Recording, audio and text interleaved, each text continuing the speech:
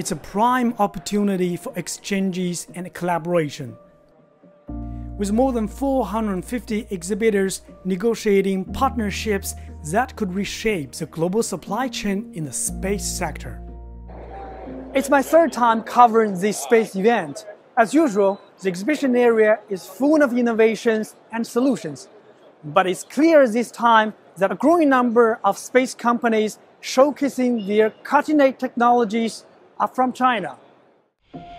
As the commercial space industry is booming across the world, dozens of Chinese companies are aiming to tap into the global market with their quality satellite technologies and component services.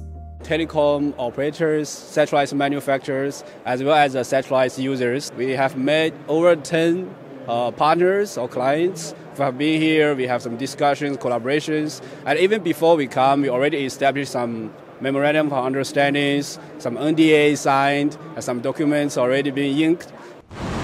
With a growing number of satellites and mega-satellite constellations, data processing and ground station service demand is surging.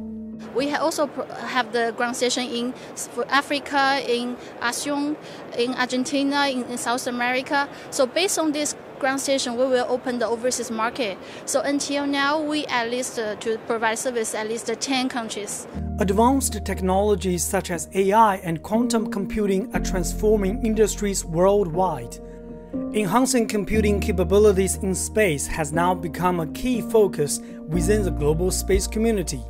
We provide computing services to all our customers. So basically, whenever your device or your system could generate a large amount of data in space, and then we can process this data with a more efficient way. Global space experts welcome and encourage more Chinese space companies to strengthen collaboration with the international space community. And we see that this is taken up by a very quickly emerging space ecosystem on the commercial market in China. We appreciate it very much, and we can just open our arms and welcome any other new upcoming commercial entity, commercial companies from China. I think there is a lot of potential for Chinese companies, so I hope in future to see more Chinese companies at the IAC. There are over 500 commercial space companies in China, from single satellite to mega constellation networking, and from data collection to AI processing services. China's commercial space industry aims to work with more global partners to reshape the global space economy.